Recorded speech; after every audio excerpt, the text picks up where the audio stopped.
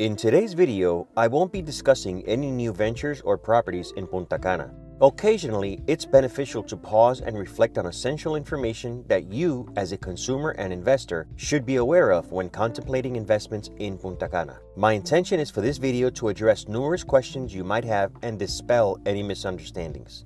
As most of you already know, Punta Cana is located on the eastern coast of the Dominican Republic in the Caribbean and has a tropical climate with warm temperatures year-round. The average temperature ranges from 77 degrees Fahrenheit to 86 degrees Fahrenheit. On occasions, it can get in the 90s. The region experiences two main seasons, the dry season and the rainy season. The dry season in Punta Cana typically runs from December to April, characterized by sunny and less humid weather. This period is considered the high season, attracting more tourists. The rainy season in Punta Cana generally occurs from May to November, with increased precipitation and occasional tropical storms. This period is considered the low season due to the higher chance of rainfall. However, even during the rainy season, there are still plenty of sunny days and tourism continues throughout the year.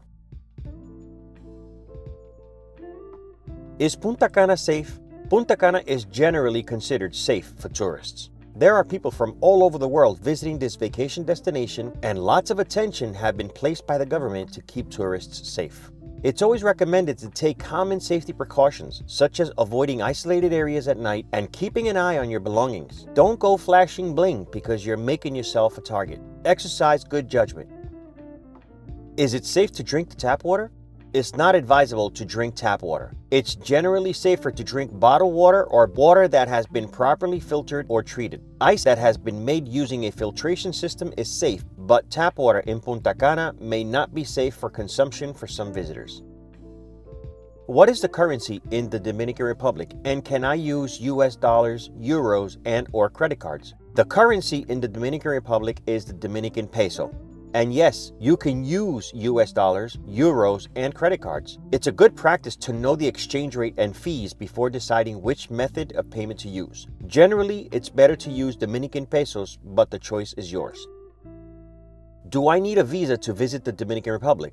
Visitors from many countries, including the United States, Canada, and European Union nations, do not need a visa to enter the Dominican Republic as tourists. However, it's recommended to check the visa requirements specific to your nationality. If you overextend your stay, meaning past 30 days, you will need to pay a fee upon exiting the country. You can, however, apply for a short stay visa or a long stay visa depending on how long you plan to stay.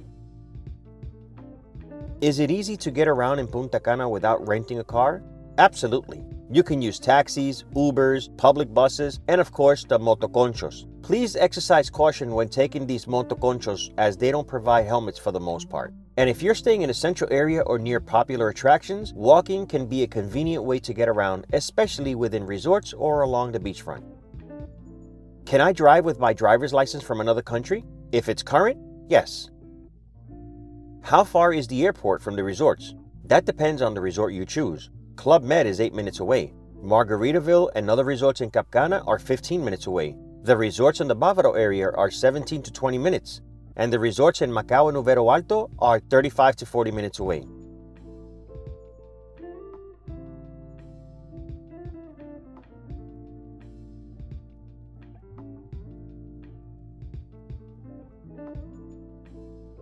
Do I need to have credit to invest in the Dominican Republic?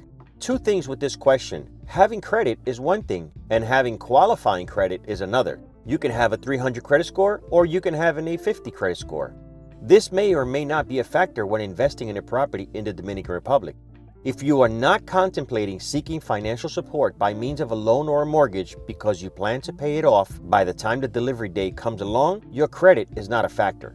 If you will be requiring a loan or a mortgage to pay the remaining balance owed to the developer or builder, among other qualifying factors, your credit worthiness will be evaluated to qualify for the loan or mortgage. So it's best to plan on which method you will be using when it comes to investing in a property.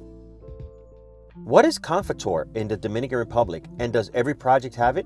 Law 158-01 or Confitor Law establishes certain benefits and tax incentives for real estate projects, shops, and commercial activities to encourage investment in tourist areas of the Dominican Republic. It grants tax exemptions to owners of specific properties. A builder or developer needs to apply to the government to be granted Confitor. Not every project will have the benefit of the Confitor law. The benefit of having the Confitor is that you are exempt from paying the 1% property tax for 15 years and the 3% title transfer fee. So it's a great benefit that investors can take advantage of.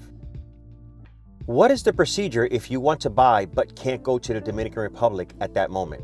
First thing you need to do is send a copy of your passport and front and back of your driver's license. If you have a Dominican cédula, that'll work as well. This must be done with everyone whose name will be on the agreement to purchase. Once you send this information, if the unit is still available, it will be blocked. Then you have until the next day to send what is known as the reserve payment. Some companies allow you to do it through Zelle, others with a credit card, but the most popular method is wire transfer. Once this is done, you will be getting documents that need to get filled out by you and anyone else whose name will be on the agreement to purchase. And all parties involved need to fill them out. Then you will have to sign an agreement to purchase. All this should take place within 30 days of reserving. Then you start your payment plan the following month. The Dominican Republic is a developing country. The economy of the Dominican Republic is considered one of the largest and fastest growing in the Caribbean and Central American region. It has experienced steady economic growth over the past decade, driven by various sectors such as tourism, manufacturing, agriculture, and services. Tourism plays a significant role in the country's economy, with Punta Cana being a major tourist destination. The Dominican Republic attracts millions of international visitors each year, contributing to job creation, foreign exchange earnings, and investment in the tourism sector. Records keep getting smashed. From January to April this year, 2023, the Dominican Republic has had 3,745,475 visitors, and Punta Cana Airport has experienced significant growth in recent years due to the increasing number of international flights and the high volume of visitors to the region. That begs the question, will Punta Cana be overcrowded with so much construction going on? While some reports claim that there are over 50,000 rentals available in the whole country, and these are through platforms like Airbnb and Vrbo, it's safe to assume that with millions staying in the Punta Cana area, there's plenty of opportunities for growth and rental properties. Bear in mind that location, amenities, and conveniences play a big role in how well you can potentially do with your rental property. Not every apartment or villa will do well, but I always say that there's an audience for every product. It's all in the marketing you choose for your targeted clientele.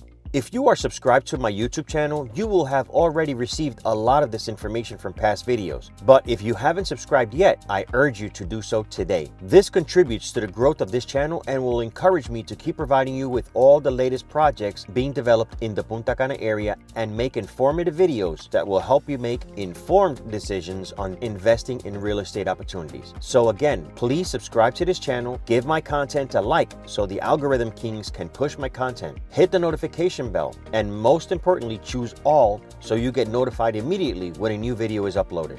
And of course, be nice to others who may be looking for these opportunities as well and share it with them. Did you know I also have a webpage? www.mikemasterspresents.com. Go check out the blogs, pictures, testimonials, and more. And become a follower on Instagram at mikemasterspresents. I'm Mike Masters, wishing you all lots of success in your investing plans. You can reach out to me via email to info@mikemasterspresents.com or mikemasterspresents@gmail.com. You can also text me or call me direct or via WhatsApp to 484-944-1621. Don't go at it alone. Let me help you. Until next time, have a great day.